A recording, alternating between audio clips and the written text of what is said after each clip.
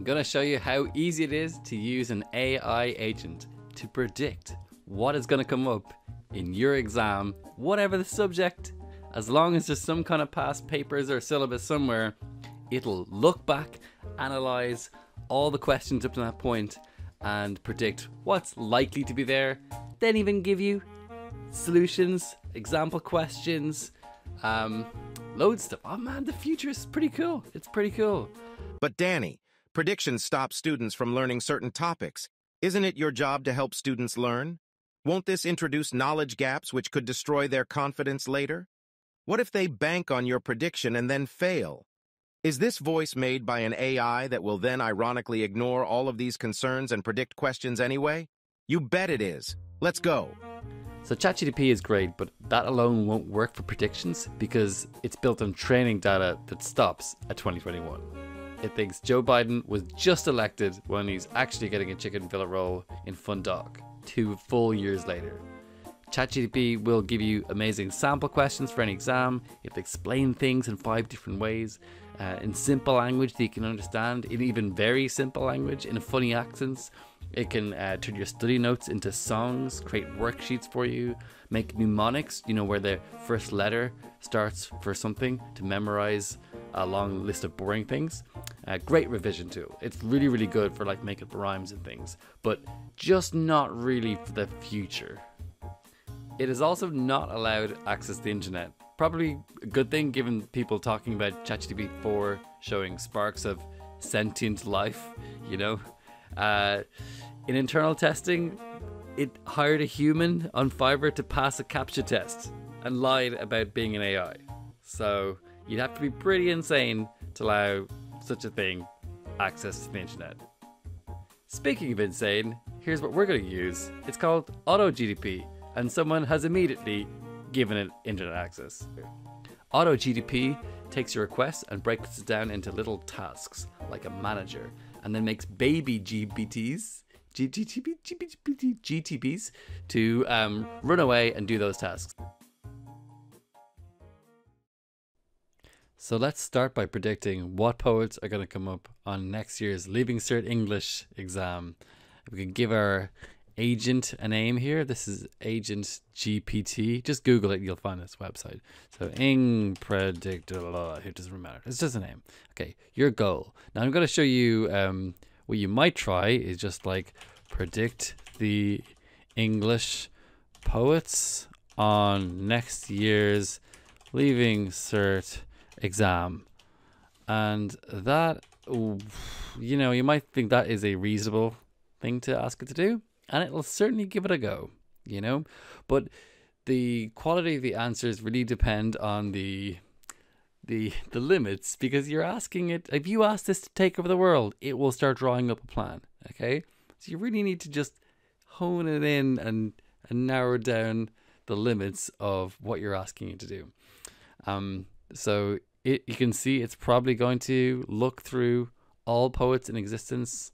T.S. Eliot, William Wordsworth, like, they're not on the Leaving. Are they even on the Leaving Cert? I'm not an English teacher, but I don't think they're on the Leaving Cert.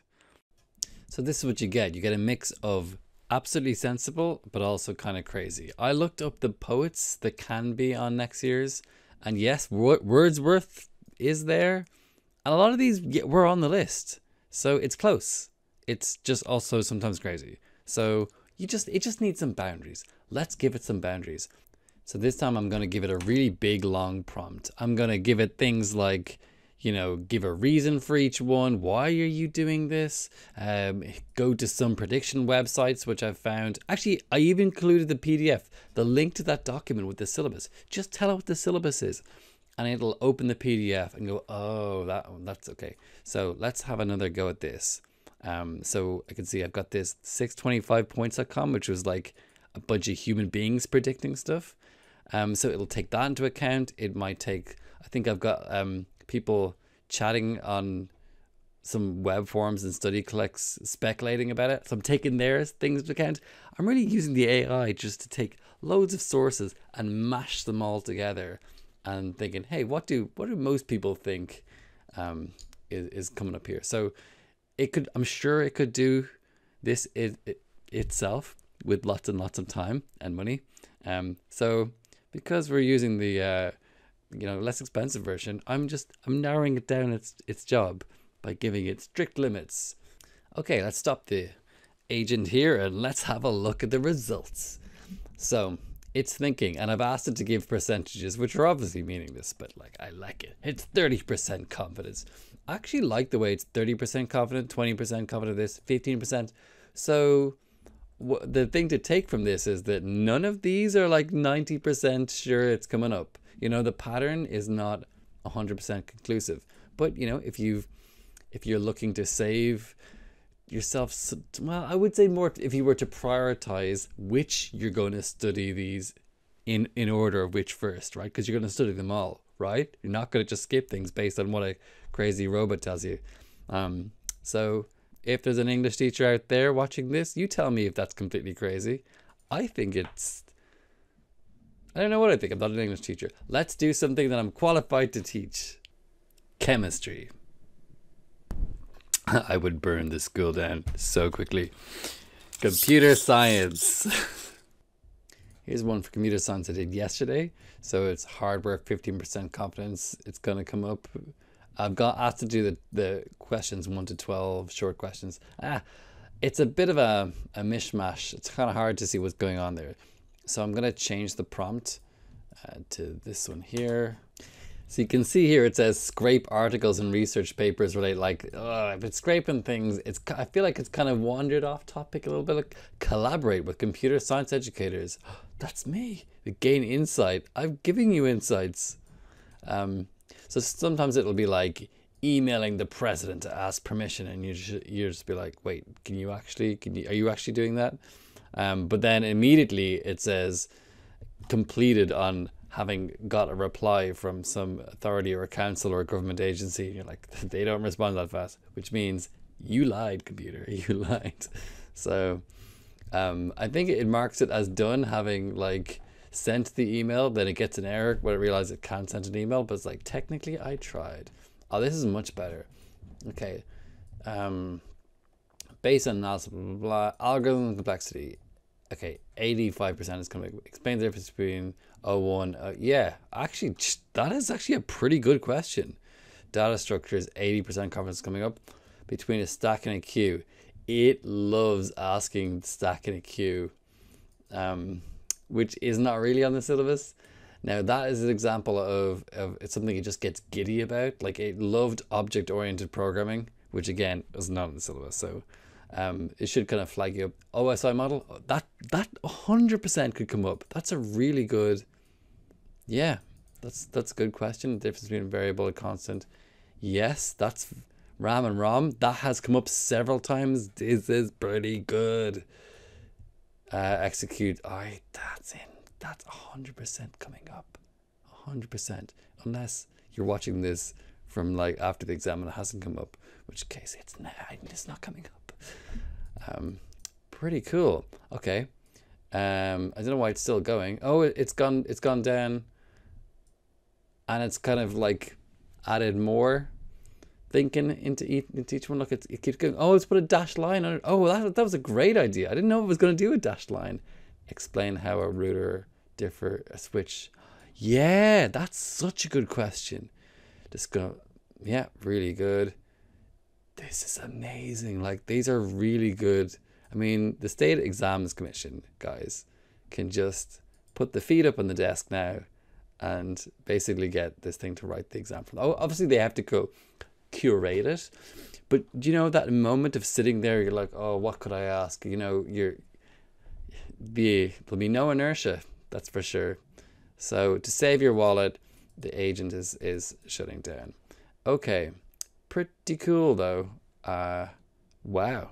Yeah, I'm definitely going to just export this as or just copy the text into a Google Doc, and I will be updating my notes. So this is the important part of the video. This is the whole point, how to get this thing to predict well. This is a bit, I really need to just listen here. It was all in the prompt. That's what made this actually quite good. All right. It's sometimes crazy, but most of the time it's pretty good. Look what I did. Instead of just saying predict in the leaving cert, which will go all over the place, I said use the past paper topics in this data. And I gave it a spreadsheet. You see, what I'd done is I, being a human, had gone through the last few years, and that was a sample paper. There's only 3 years of this exam. All right. So these are the questions. And I said, hey, look at this and then predict a fourth column. That's what I'm kind of asking to do here. And I've tried, like, you know, I've kind of counted up questions and how many marks goes for each section. Just 'cause I just want to know, like, what to not skip, basically, as a topic in revision. So when I'm planning out my revision. So I just clicked share and I got the link, and I gave it the link, and it read the spreadsheet and was like, ah, there you go. Okay, so that, it's kind of like I put its food in a blender and baby fed it, you know. that's the easier you make it for the AI, the better your AI will be. I would put the bullet points, like, from questions 1 to 12, like in the exam.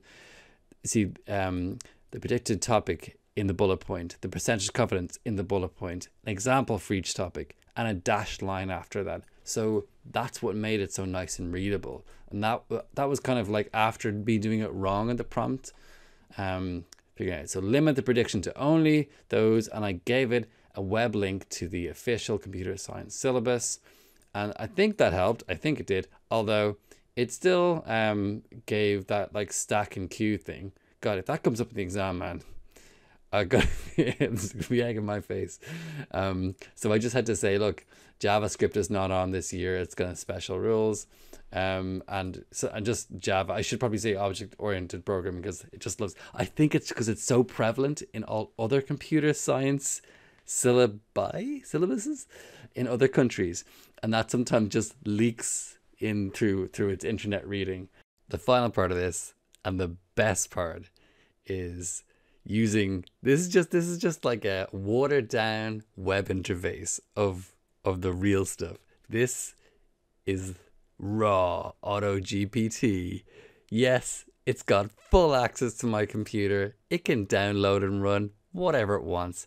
I went into the settings and gave it permission to do its worst, and that's what we're going to look at right now. You can just go to the website here and follow the instructions to install it. It's totally free to use. So I'll show you this being used now in the same way to predict what questions are coming up. And it's just way more weird when the computer is talking to you. And a really 11 Labs voice is weirdly natural, and you can train it. So I trained it. I gave it a few samples. I gave it like 3 out of 85 samples. So it's a little bit like an American version of me, but not really me. I don't know. Although my dad was like, yeah, definitely, you're in there somewhere. I hear you. So anyway, I will say that towards the end of this, I got distracted when it made another bot with a girl voice, and then I wanted the two of them to get married. So, but for at least a few minutes, you'll see me using this for, like, sensible purposes. Welcome back. Would you like me to return to being Pinky in the Brain? No. Welcome to Auto-GPT. Enter the name of your AI and its role below. Entering nothing will load defaults. So we're going to go for San Fran Dan again. San Fran Dan here. I'm at your service. Okay, San Fran Dan. I got to get you to predict papers. So your job is to predict exam questions. Let's say, you know, download these. Just like sort into like question types. Generate similar future questions. I don't need a fourth goal. Just you go do your thing. I think the best next step is to search for past computer science exam papers. Shall I do that for you? And I want to execute Google. Yeah, you press basically yes. It'll ask you, do you give it permission to execute Google? And then you press, you know, Y. Now you can press Y -5 to give it 5 permissions in a row, like a blank check for the next 5 permissions if you want to go get some food, and then come back and find that your computer has been, God knows what it downloads. So maybe don't immediately do that. The next step is to download the Leaving Cert computer science exam papers and sort them into question types. Shall we browse the relevant websites to download the necessary papers? Yes. I want to execute browse underscore website. Good luck. Oh, the leavingcert.com might be slightly better. There we go. They're downloading some papers. So it opens it up and reads it. Although it looked like it was more reading the website than a specific PDF there. It looks like it was just opening a meaty, big website. So here it's struggling to find the download link for the papers. I am sorry, but the previous website did not provide direct links to the past Leaving Cert Computer Science exam papers. Shall I Google search for more relevant websites to download the papers from? So I'm just going to execute Google. I'm just going to tell San Fran Dan that I've actually put the files in a folder for them there. Auto-GTP workspace. There are the files.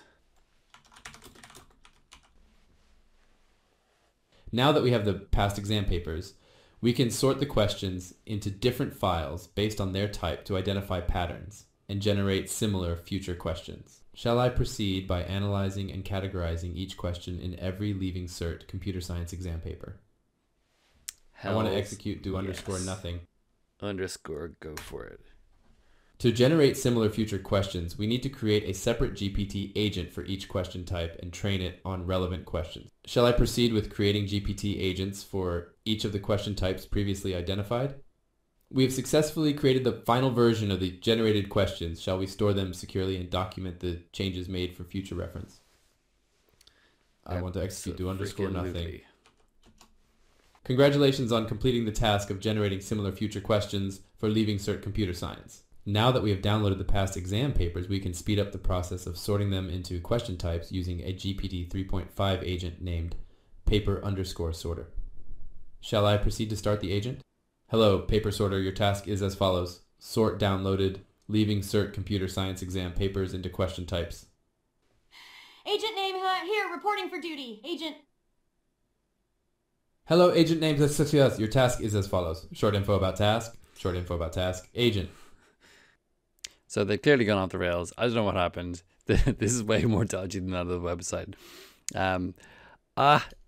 I wanted them to get married, so I changed San Fran Dan's objectives to create a bot and then meet their parents, ask them on a date, tell them a joke, and it was mad. San Fran Dan went off and started Googling like what jokes. He got really nervous.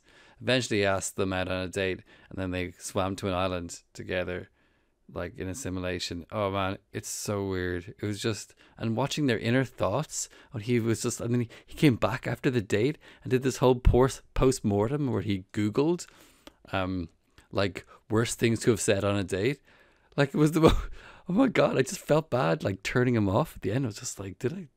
Anyway, well, he lived a long and fulfilling life, and you can watch the entire video of the hot date between the two AIs, which I'll put in a direction soon when I edit it. And to anybody who is commenting about what this is, clearly hasn't watched to the end, it doesn't get word of the knowledge that this is a hot water bottle, because I don't know where the top of the microphone went. I saw a 3-year-old giggling and squishing it and running in that direction 2 weeks ago. So it could be anywhere. And why not? Why not? What a great thing to steal. It is a lot of fun to play with and put on your nose.